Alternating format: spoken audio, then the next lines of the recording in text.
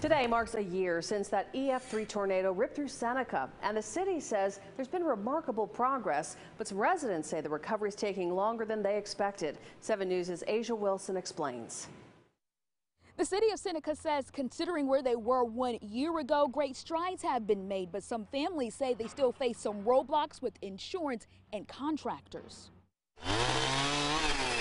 As a deadly tornado left destruction at this family's home last April, they were finally able to move back in last month. We prepared to take clothes for a few months, assuming we'd be back in July. It took them nearly 11 months for this to happen. They say the long road was a result of some roadblocks with contractors. When they walked off the job, they wouldn't relinquish the right for that permit. We had to fight with them for about a month before we were even allowed to work on our own house.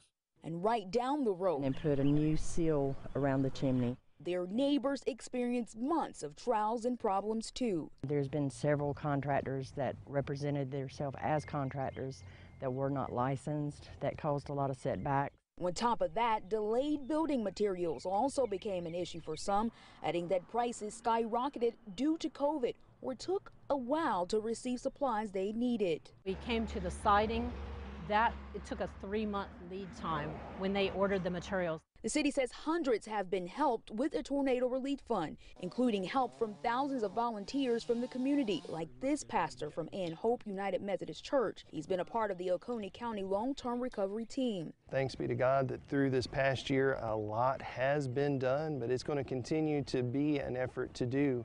Mainly because of some of the trees. The city says there are trees and debris remaining, and larger tracts of land are receiving quotes of $100,000 or more to still clear. I knew that it was going to take a long time. I didn't think some of the issues that we were having would take as long as it's took. But overall, some families say, although there's still a long road ahead, they're glad some progress is being made.